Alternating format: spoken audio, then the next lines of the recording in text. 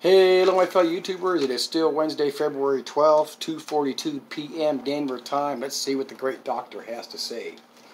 First off, that whole fake she's got going now, his hair messed up. I'm tired. If you watch right after rubbing the old eyes and making sure you see it.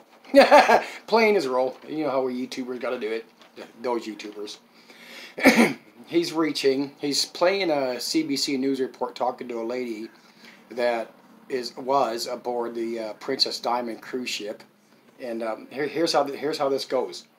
They took all the passengers' temperatures, and then they also gave them questionnaires. Of course, they filled out the questionnaires. In the questionnaire, they've asked you if you've taken anything like Tylenol or Advil or any of that crap, and she says yeah, she had taken Advil and Tylenol. So then he says, why would they come back and test her with the throat swab? Remember, he's a medical student. He's studying. You're going to come back, and they're asking that because they were taking fever reducers. So therefore, they could have had a low-grade fever and not been showing it before they took a fever reducer. But he's a medical student. He wouldn't know that. But he does. But he's got to do his fear porn now that he's hooked into all the YouTube truthers. He's got to put his bullshit too. And she also admitted on the CBC interview she had a mild cough. So you got a fever you're hiding with Advil and Tylenol. You're admitting to a cough. So of course they're going to do some further tests. Talking about the CBC reporter, he's saying they should not be saying just coronavirus. They should be saying the Wuhan coronavirus. No, they should not. And he even says so. Why? Here in just a second. And he also says they should be treating her with the inhibitors. I forgot what the Pro-Ace or whatever the hell it is.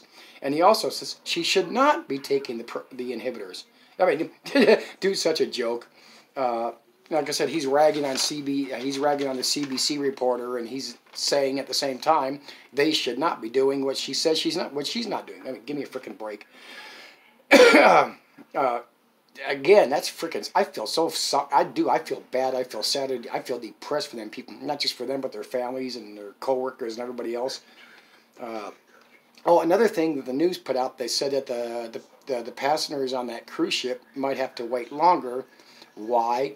Because every time they get a new positive test for the coronavirus, that 14 days has to start over. Every time they get a new sick person, that quarantine has to start over. But maybe they're going to start taking people off the ship now. But thousands of people, where the hell are you going to put them? Every time somebody tests positive, that's got to start over.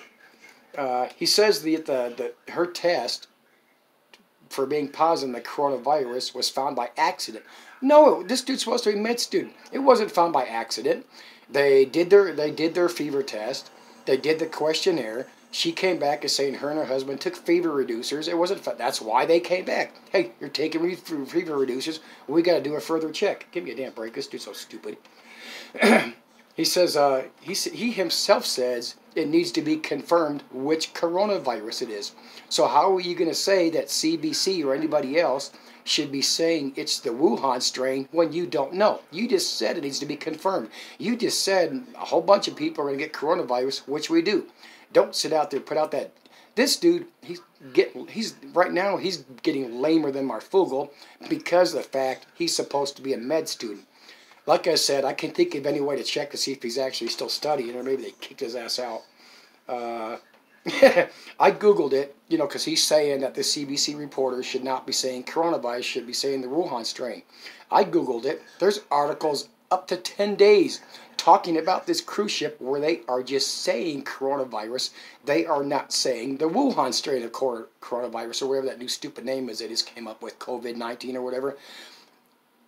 This dude is the most obvious. This dude's even more obvious as a dumb fuck than Marfugel is right now. And remember, he's supposed to be a med student. And like I said, if he got kicked out, we can see why. Anyway, that's it. I just had to rag on Mr. Cottrell now. Bye-bye.